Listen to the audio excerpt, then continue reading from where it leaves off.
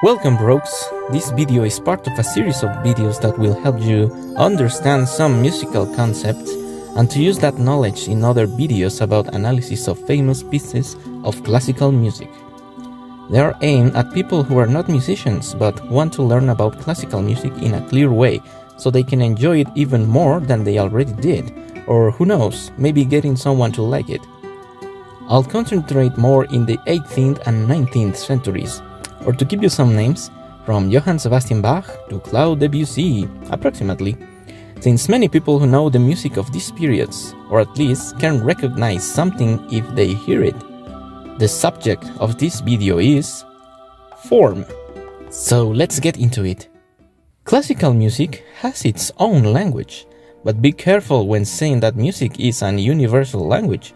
Personally, I don't think it is. Otherwise, the concert halls will be crowded with people attending the event. It would be like saying that any sentence written in this alphabet is perfectly understandable by everyone. And as you know, it's not the case. Lots of spoken languages use these same signs, but the way of arranging the letters to create words and the pronunciation of them is different from one language to another. That's why this music needs to be studied in order to understand what the composer is saying with his work. I need to be a broken record about this, but I notice music, classical music, has much to do with the other arts, especially the written one, literature. When talking about art, it is not only the pictorial definition, but the set of expressions that we know as music, dance, architecture, cinema. Well, you get the idea. All those have something in common, which is form. This little word gave me much trouble the first time I studied it, but don't worry, I will give you the clear vision of it and I will save you from the headache I had back then. But before that, here's a question for you. Ready? Can you tell me the definition of form? What is form? Do you know it? Have you ever thought about it? Yes? No? Maybe you have a vague idea of what form is. You just don't know how to put it in words. Or maybe you have heard about musical form? That's how you can recognize a waltz from a march or a nocturne from a sonata. Still with me? Great! I'm pretty sure you know who Beethoven is, or Mozart, or Bach. You may also know they are considered musical geniuses, but why? Because of... or...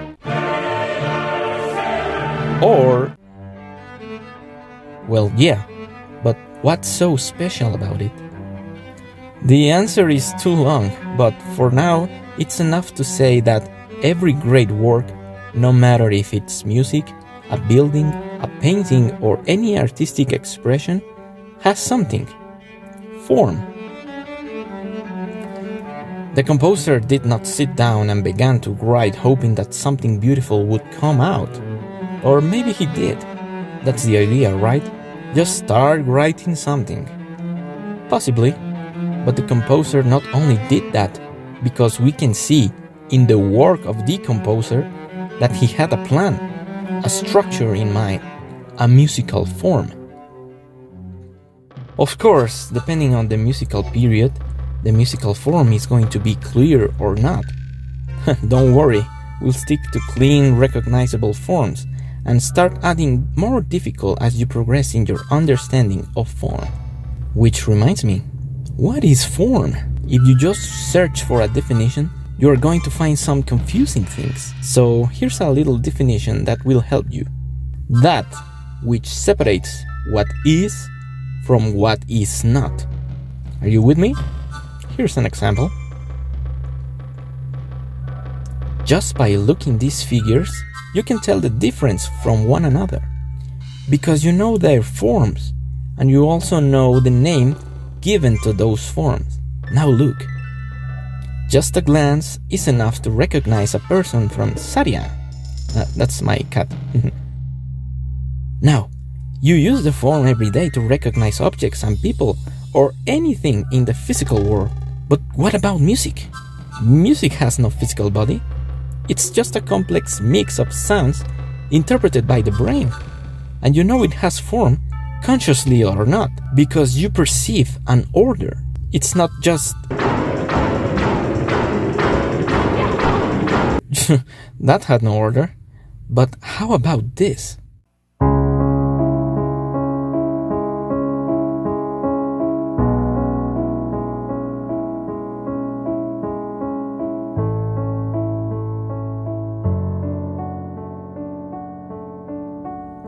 Pleasant, right?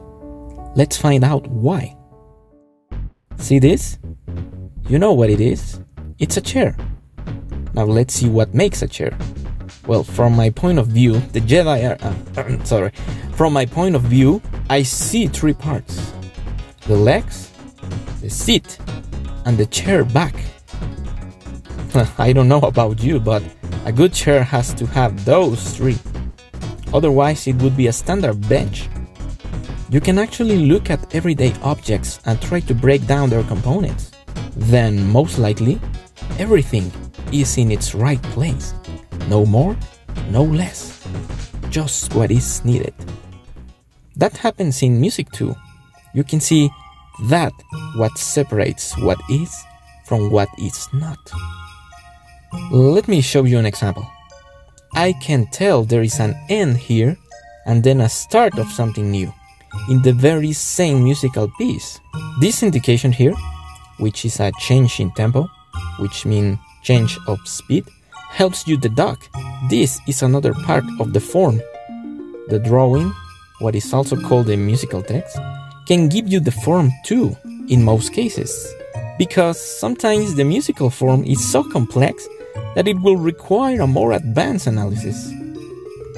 If this is a chair, then this is a chair. Sorry to compare the work of you guys with chairs, but the answer is yes. One of the most notable characteristics of a piece is its form, even if you don't notice it per se. The composer broke their heads in order to bring new ideas to the concept of form, some of them even breaking the rules of the established music theory of their times. But that's how art evolves. Those rules can be broken, but you better have a very good reasoning to do it. Back to form.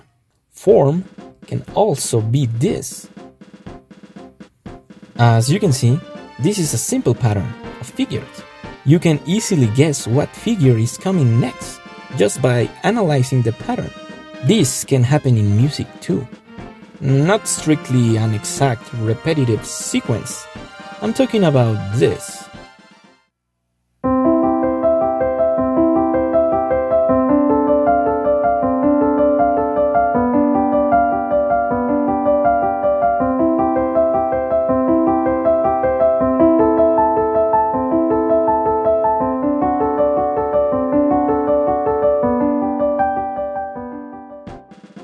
As you can see, or rather, as you can hear, in this particular piece, a phrase is happening twice.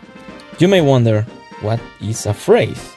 To understand what a phrase is, we need to know what a melody is. Do you know Legend of Zelda? Or at least you know the overworld music theme?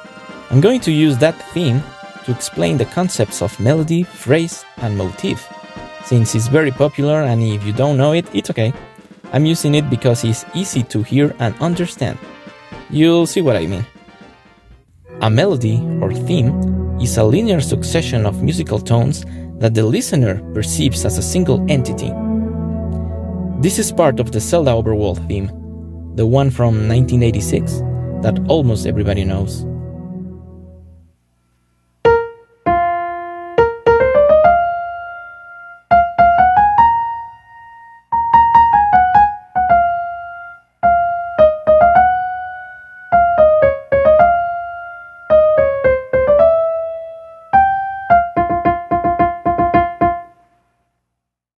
A phrase is a unit of musical meter that has a complete musical sense of its own, and it is formed by motifs.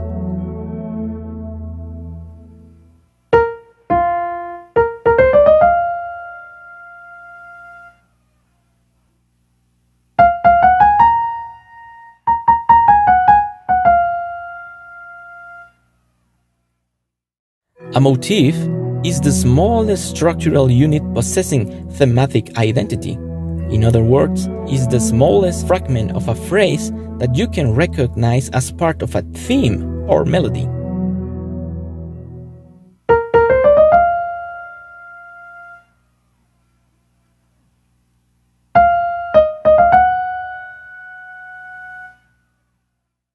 If you need another example, here is another one.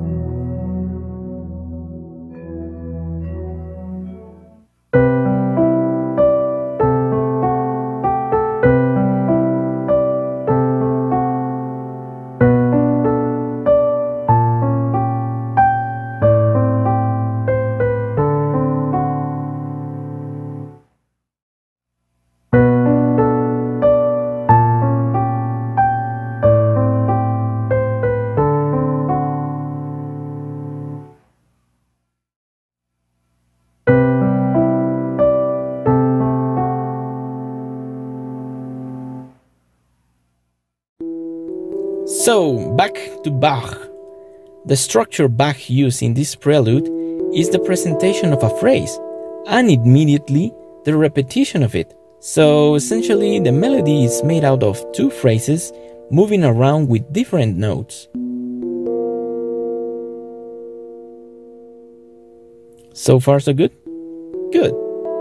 Some musical forms are fixed and cannot be altered, because if you do, then they would stop being that form.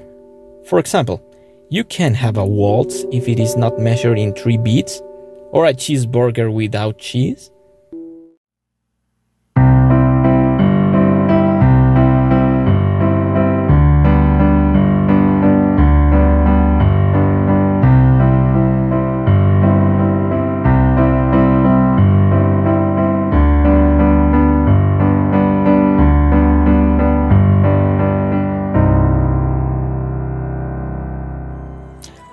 The beauty of music is when its form is not strictly defined. Those forms are called free forms, but that's a topic for another video. As I mentioned before, music is very similar to literature than to any other art. You have the poet and the composer, the poem and the musical piece, the declamation of the poem and the declamation of the musical piece, phrase and phrase, structure and structure. You can find a poem with a free structure as well as a free form music. You may think that I mentioned music needs form to coherently exist. Yes, I did say that, but I also mentioned breaking the rules with a good reasoning. Even the free forms can be separated into parts to analyze. As my former teacher used to say, from the general to the particular. Or in other words, to take a piece of music and see its parts, and each part's melody, and each melody's phrases, and each phrase's motifs. Basically, that's form, musically speaking. If you have any question or suggestion, you can leave it in the comments section below. I would really appreciate if you hit the like button and subscribe to the channel to continue making videos like this. I upload gaming and music content, and both of them sometimes, yeah. So feel free to check out. And by the way, thank you so much for watching. Take care, rogues. I'll see you in the next video.